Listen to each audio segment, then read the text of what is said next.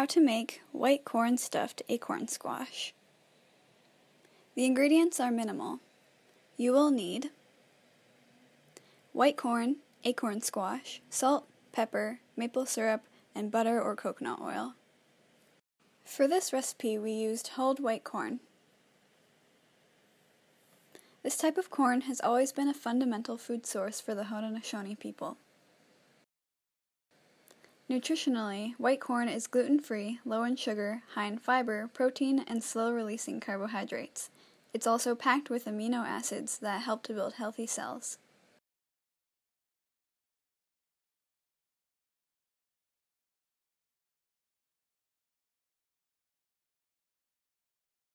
It comes dried and the kernels are very hard. The first step in preparing the corn is to rehydrate it.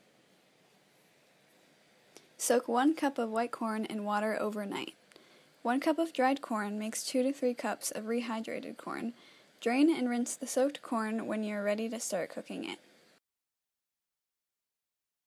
Put the corn in a stock pot and add water to cover corn by 3 inches.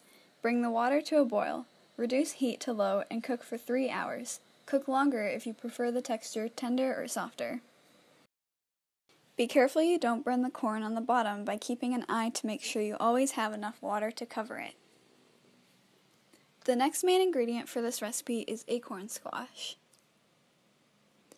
This type of squash is also an important staple in the traditional Haudenosaunee diet. It is available in most grocery stores and is easy to grow in your home garden. Acorn squash is rich in vitamins A and C. The first step in cooking the squash is to wash it well. Then set the squash on a cutting board and slice it end to end. Scoop the seeds out, but don't throw them away. They can be roasted for later. Place the squash with the face side up on a cookie sheet. Season with salt, pepper, and maple syrup to taste. Maple syrup is also a traditional food. In the spring, the sap is collected from the maple trees. The sap is also called maple water and can be used as a medicine with antioxidant properties that can aid in digestion and hydration. Maple water is boiled down to create maple syrup. Maple water and maple syrup help to replenish us with vital nutrients after the winter. It is also a delicious natural sweetener. Next, bake the squash in an oven preheated at 400 degrees Fahrenheit for 50 to 60 minutes until tender. While the squash is cooking, sauté the white corn with butter or coconut oil and season with salt and pepper. When the squash and the corn are both cooked, fill the squash cavity with a scoop of corn and serve with your favorite side dish. Enjoy!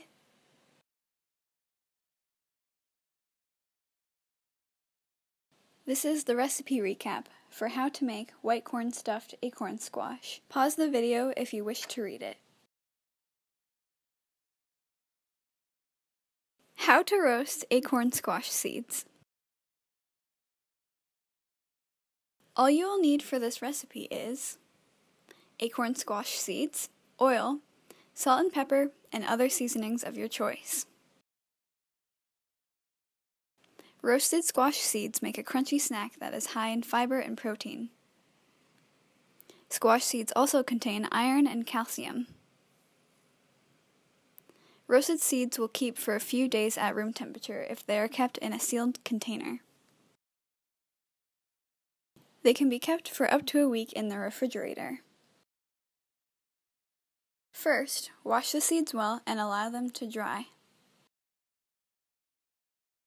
Preheat your oven to 350 degrees Fahrenheit. Place the seeds in a bowl and toss them with 1 teaspoon of oil per half cup of seeds and season with salt and pepper to taste. Experiment with seasonings according to what you prefer. Spread the seeds out over a baking sheet in a single layer. Bake seeds for 15 to 20 minutes or until you start to hear them pop. Let them cool and crisp on the pan. Then you're done. Enjoy! Try tossing a handful into your next salad.